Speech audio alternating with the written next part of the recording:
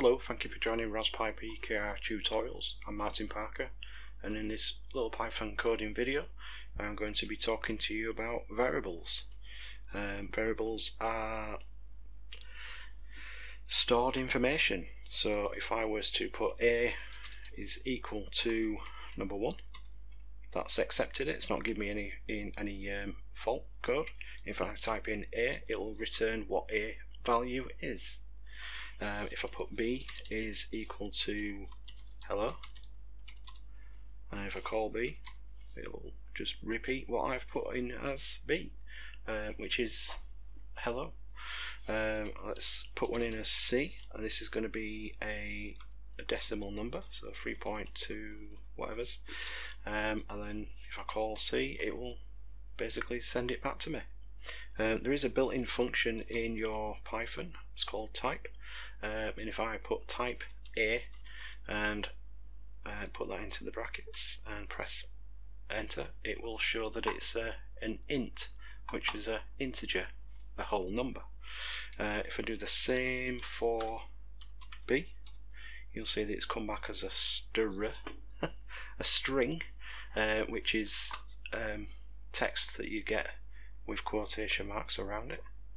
And if I do the same for C, it's come back as a float, which is a floating number between 3 and 4, because it's 3.2 whatever. So there is some certain little things that you can do with your floats. If you want to just have it as a number, get rid of the decimal point, etc.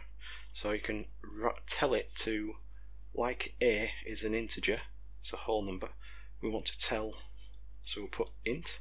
Notice how it's changed colour because it's going to do something.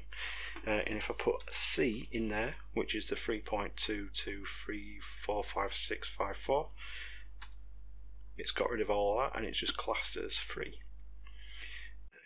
There is another thing that's built into your Python, which is called round, and if I put round of C, it'll round it up or down depending on which position it is. So if I put D is equal to 3.7 and then if I do the round of D, it's gone up to 4. There is other things called floor and ceiling, but that you would have to import the module math.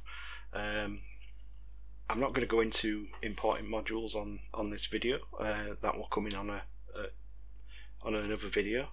But basically, ceiling would take it up, because if you well, like I'm stood in the room at the moment, ceiling is above me, so it will take it to the next number above as a whole number. And if I do floor, which is below me, so it's going to take the number down, like rounding down kind of. So that's what you can do with some floats. Strings, so if I can change, in Python you can change your variables quite freely. So I could say that D is now equal to, I'm going to put a space, and then I'll put the word whoa, meant to put world, and now D is defined as that. So you can change your variables really easy in Python, and like in the print video that I did what's called concatenate, where you put join something together basically. So if, like up here, I've got B is hello and I've got D as world, excuse me. So if I go down here, and then if I put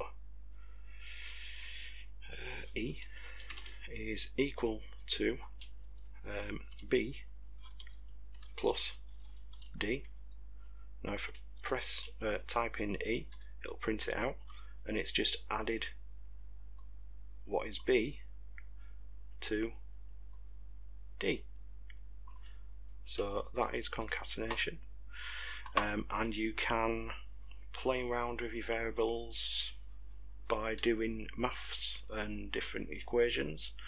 I don't want to go into too much detail in some of these, but